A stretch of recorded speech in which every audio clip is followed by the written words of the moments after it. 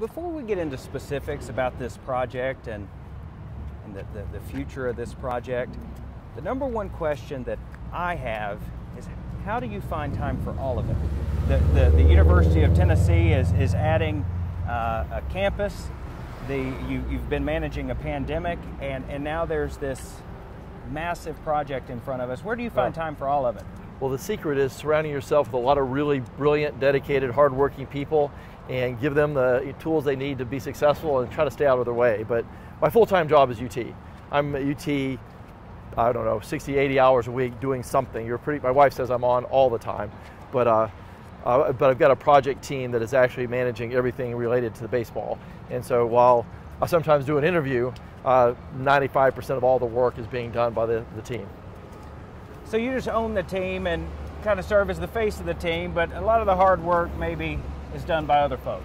That's right. I like to brag about all the great work that we do, but it's easy for me to do because I don't actually technically do the great work. I just talk about it.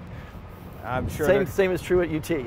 And I do apologize in advance for bringing this subject up, but I've almost been in Knoxville for 3 years, and when I started here, you were a candidate for governor. And you told us shortly after that primary, shortly after you went on to serve at UT, you basically said this worked out for the better, that you're able to do just as much, if not more, good in this capacity.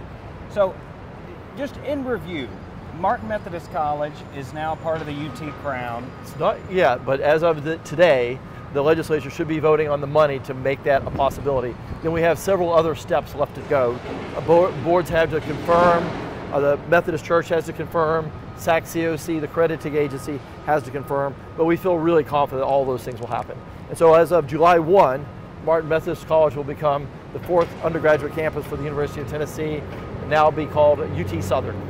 First one in more than 50 years. In more than 50 years. So you've got that added to your list of things you've gotten done. You navigated a pandemic, a once in a generation pandemic, and now there's a joint city-county sports authority. The legislature is passing legislation to support this stadium. I guess looking back, are you glad things turned out the way they did? No, I couldn't be happier. I always say, God has a better plan for you than you do for yourself. I thought I wanted to be governor, but within weeks I found the better place. I can serve my state through the University of Tennessee. People don't realize, I don't think I realize just how much influence for good that the University of Tennessee has in every county in the state. So if you want to make a difference in your state, I don't think there's a better place than being at the University of Tennessee. So I have that, but then I also have the personal advantage of living in my hometown, 10 miles away from my 2 granddaughters. So I'm blessed. So we're here. Where is home plate? My biggest question is, where is home plate? So home plate will be about where that big hole is that you see just straight ahead, where the black wall is. So we're about the center of that block, and the baseball stadium will be facing that direction. Baseball stadium facing this direction. Yeah, the yellow scooper, as my granddaughter would call it, is around first base. Is it not a scooper? No. I think actually the technical word would be excavator, but I'm not exactly sure either. There we go. So why do this? Because I've been to Kodak. I always enjoy a Smokies game, and I guess I know you see a payoff for the city. We'll talk about that. But what is the payoff for the Smokies and for Boyd Sports? Why do this? Well, frankly, financially, it's a big risk. And we've got a very attractive lease payment in Kodak. We pay $300,000 a year, and the city and county pay all the utilities. When we come to Knoxville, we'll be paying probably 3 times that or more, and be in charge of the utilities. Those things haven't been negotiated, but it'll be much more expensive to be here. But I guess you have to start with why I got involved in baseball in the first place. I love baseball, partially because of the sport, but also because of what it does for a community. I've been to 45 Major League ballparks all across the country. And the one thing that they do is bring people together. When you go to a ballpark, people, young and old, black and white, rich and poor, all come to a game. It connects people, and I think the world needs more venues where people can be connected and brought together. So I've always loved that about baseball. And baseball should be played downtown. My favorite baseball stadiums are like Wrigley in Chicago or Fenway in Boston. You go to those places and the whole community around it is a part of the total experience. And we want to do that here. We want to create not just a ballpark, not just a place to play baseball, but an entire community that has a unique vibe and feel to it that can be another anchor to our city. Anchor to our city. I've heard it referred to as an anchor, a final piece of the downtown puzzle, or a bookend. Yeah. Is that what this will be, or do you think this has more potential to be maybe the more desirable? Yeah, no, I wouldn't describe it as a bookend, because that would be selling it short. What has happened in Knoxville, when they built the James White Parkway, we built this barrier, this wall between East Knoxville and downtown. And the idea behind this project is, in this location, is to knock down that wall and to build a bridge to East Knoxville. We hope that in addition to the economic impact that we'll have in this little area here, it'll be a catalyst to build development for miles further out, and hopefully enrich and provide opportunities and jobs for people in a part of town that has been neglected for years. That acknowledgement of what James White Parkway did to East Knoxville, just that acknowledgement alone probably means a lot to a lot of people. You know, because the impact is, you know, the way it's described to me is that impact is felt every day. No, it's going to be economic because it's going to bring jobs, it's going to bring new businesses to this area and provide a stimulus for other businesses to continue to grow in the adjacent areas. But also we wanted to have a social impact. We've worked with Renee Kessler at the Beck Cultural Center. We're going to be really intentional about making sure that it also celebrates our history in East Knoxville and also can be a path to the future. And so that's one of the, I think it's not just economic, it's also social and cultural as well. I want to maybe, I don't know that we can move any closer because of the noise, but maybe just switch up some shots. Sure. Yeah, whatever you think. Okay. Yeah, we can get in the middle there and. Yeah, do you want to get ahead of us? You want to get ahead of us? What were you saying? Every now and then I'll about every other day or so, I'll drive down here and park and just watch some of the excavators and scoopers knock concrete down. For the longest time, it was just guys in suits getting little small pieces and carrying them out, but just like any little boy, it's kind of fun seeing big pieces of concrete being crushed. How often are you out here watching? Maybe once every 2 days. Oh, wow. But watching is for maybe 5 minutes. If I got to make a phone call, I can make a phone call in my car, watching excavation that I ask it just as easily as I can, sitting in my office at Andy Holt Tower. So, and you obviously, I mean, this is your land, and you're willing to give it away, and then pay to have ball on this facility, and your team is behind getting the private investment commitments, right? Yes, I mean, that would be true. All of that would be true. I mean, has anything like that been done in the sports world before? That's a good question. I don't really know. But you know, as I think about this project, you know, there's only a few chances in your life that you get a chance to make an impact. You know, I got an opportunity working with Governor Haslam to help him create the Tennessee Promise, which is something that I've always been very proud of. Working with the University of Tennessee, being able to create a new university in southern Middle Tennessee to provide an opportunity for a better, more affordable education in an entire region of the state for generations. You don't get a chance to do that very often. Working with a really great group of people on this project, we can transform my hometown. And so when you have an opportunity like that, you have to seize it. So this is a lot more, I mean, obviously you're in business. You don't want to start seeing that going in the, is it the black when you're going under? No, that would be in the red. Okay, so. In the red. Okay, you don't want to go in the red, but you're saying this is more about profits and numbers. This is about a lasting footprint. Right. I think for myself and all of our investors, if we just wanted to make money, we'd just put our money in the stock market and sit back and relax. This is a chance to make a difference in our community. And that I can say to the person, everybody that's involved in this project, that's their primary purpose and passion. I want to talk about East Knoxville because, well, I mean, you've already brought it up.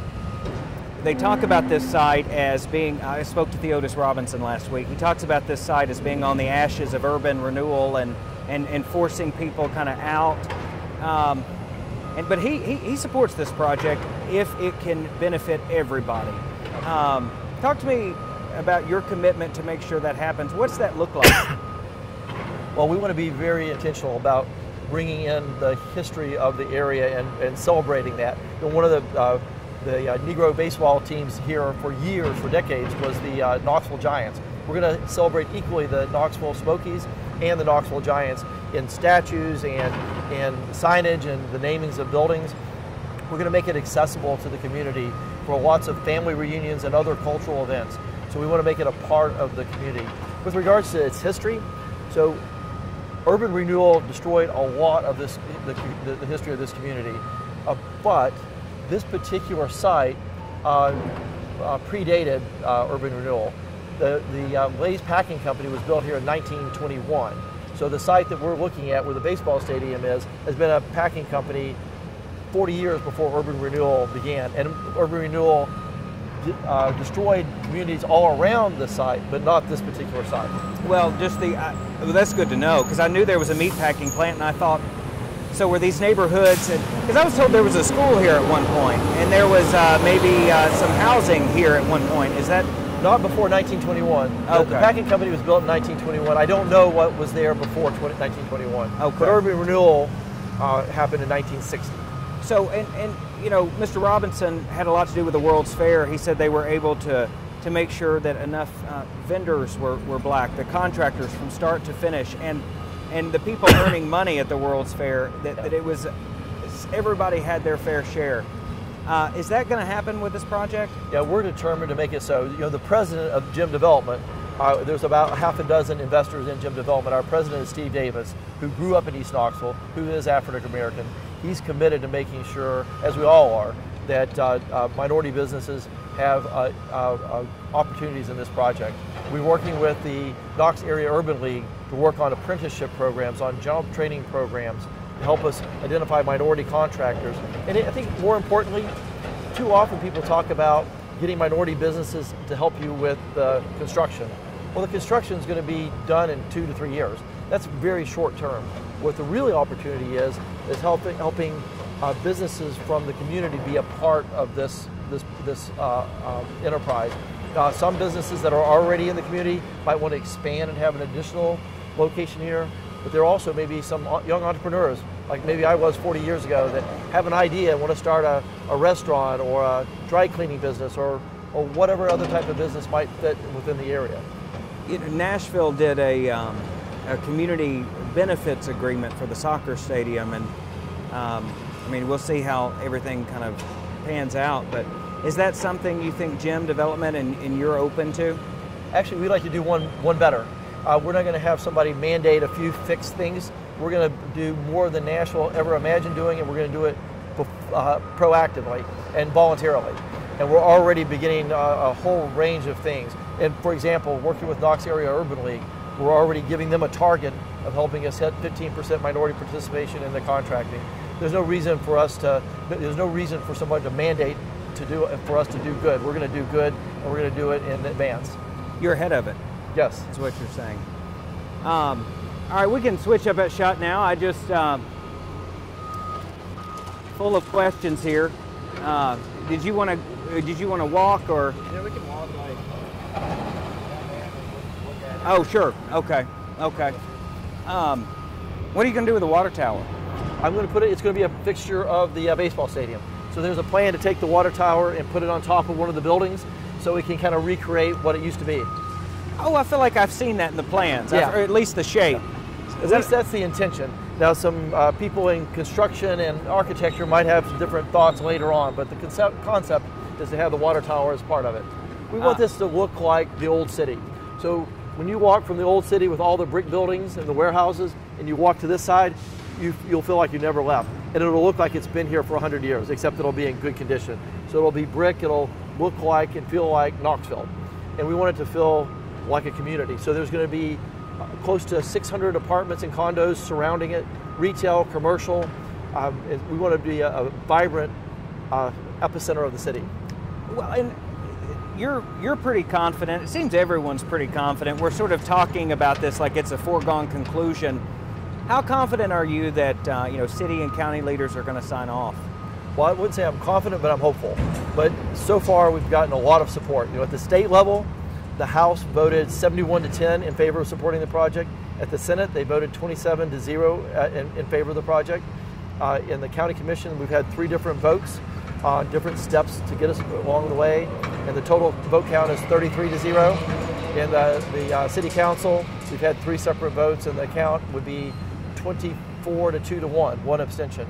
And so it feels like there's a lot of momentum. And when we talk to people across the community, it feels like there's a lot of support. The mayors are very, very supportive, but we still have steps to do. We still have to get the actual cost.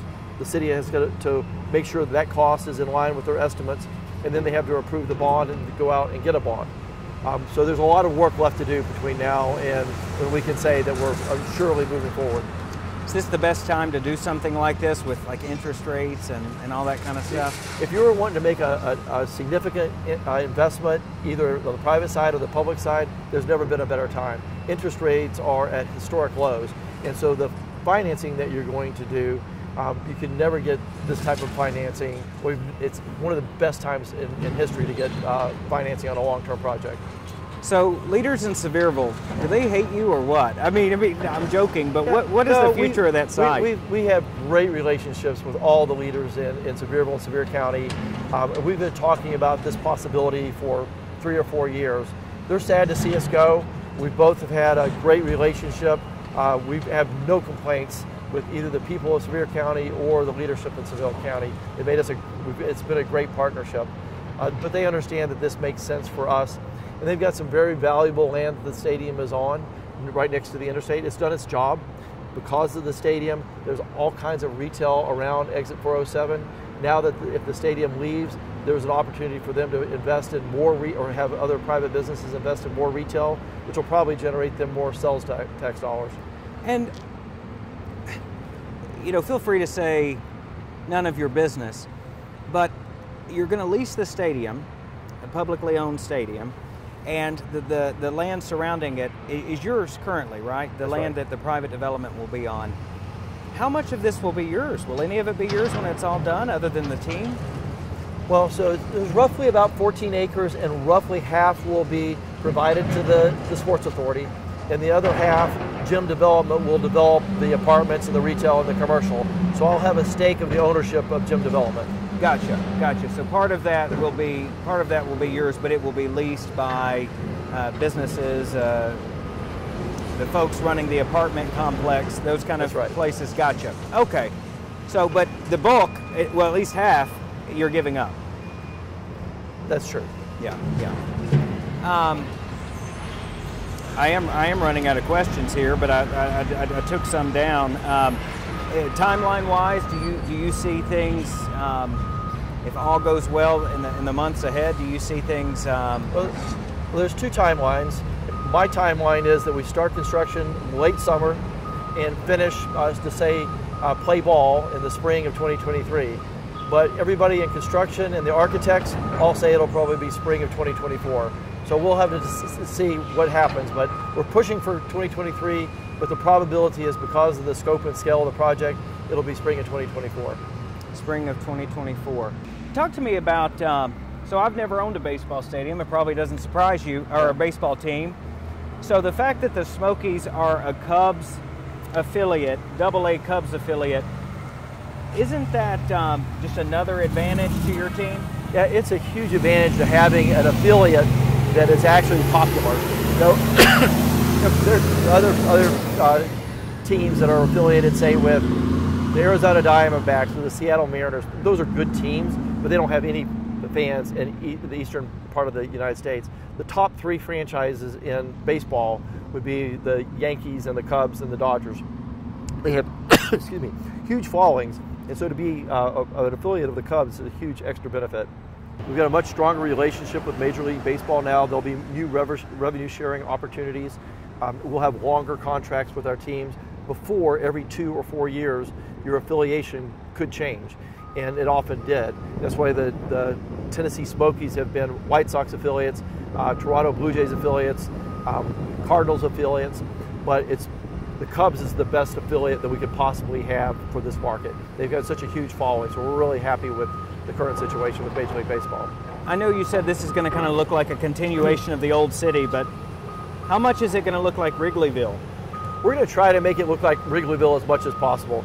The apartments and the buildings around it, we plan on putting bleachers on some level so that people could sit and look into the stadium. They'll have rooftops. So there'll be a lot of ways in which the surrounding community is all part of the baseball or the sports complex. I keep using the word baseball, but we also plan on having soccer, family reunions. We plan on having events 350 days a year there. How will that work? Oh, that was a big chunk of concrete there. And if this dust is too much, we can move. That's okay. This could be a great scene. Randy Boyd's last words is a slab of concrete landed on. My first in-person interview without a mask on, and we die. Okay, so you were talking about the multi-use aspect, and we should do a better job of being. We're being correct, but we should be more correct, maybe, in that we're calling it a baseball stadium, but it has potential for a lot more. No, this is a sports and entertainment complex. We're going to design it so that it's for concerts. The baseball stadium that we have now is not situated to really host concerts well. This one is going to be purposely designed so we can host outdoor concerts. It'll have a 7,000 seat venue for some really great acts that we'll be able to bring in that we can't fit anyplace else in the community. We'll have hopefully a relationship with the soccer team. We plan on having state baseball tournaments, bringing people in that'll spend the weekend here in Knoxville, spending money at our hotels and our restaurants while they're watching baseball. We'll have family reunions. We have an organization that's wanting to have over 100 family reunions a year on the facility. We'll have farmers markets. A whole range of activities will be at this site. And we plan on keeping the concourses open year-round. So if you just want to work downtown, you want to take a walk in the middle of the afternoon, you can come and walk around the concourse at the baseball stadium. Have your lunch sitting in a seat at the baseball stadium. It's a neat concept, and I don't know that it's been done. Maybe it has, but it's a neat concept. So, and that helps me understand too. You're actually going to lease the stadium, so marketing events, marketing concerts, all that will be handled by Boyd Sports. Yeah. So typically, the way a baseball team or an organization will manage a stadium, the city and the county, a public entity, will own the stadium, and then we're just leasing it from them. So we'll pay a yearly lease. And then we'll also have a contract to manage the stadium and bring in other activities. And there'll probably be some agreement to provide a certain amount of activities for the city and county to be able to do their own things on the property as well. Gotcha. And I heard you say something about private development. You want to walk a little further down? You want to walk a little further down? Is that what you're thinking? We'll let Sean get ahead of us a little bit. So I've been reporting more than $100 million, and then I see 130 and 140. So how much private investment have y'all secured? So we've got the funding to do up to $150 million, but now we're making sure that we have commercially viable projects that people want to rent. So we're working through that now. But we don't know the exact amount, but it'll be north of 80 million, but up to 150 million. But that's the amount of investment that we think we can fit within this 14 acres, or the actual is 7 additional acres outside of the stadium. But that doesn't count everything else around us that would go up. We hope that maybe some other people that own land nearby will put up hotels, which there's rumors that could happen. But there's a lot of other people that we know that are speculating about other opportunities all around the area. That Greyhound station, whoever buys that, I'm keeping my eye on that piece of property. So you're actually, I guess your company. I'm sorry. No, it's, yeah, can't talk if you're coughing, Yeah. So I'll wait. No, but so your company is actually going to take out the money to build the infrastructure and then lease that out. So you're just trying to make sure there's commitments before you make the investment. Well, Jim Development, with Steve Davis as president, is a group of investors that will then invest in the development of the areas. There'll probably be a different company that will lease out the residential area. There may be another company that will lease out the commercial area. Maybe somebody else yet that will lease out and be responsible for the retail section. So we'll be having other partners that manage that, but we'll be providing the investment to get all of these projects built. Thanks for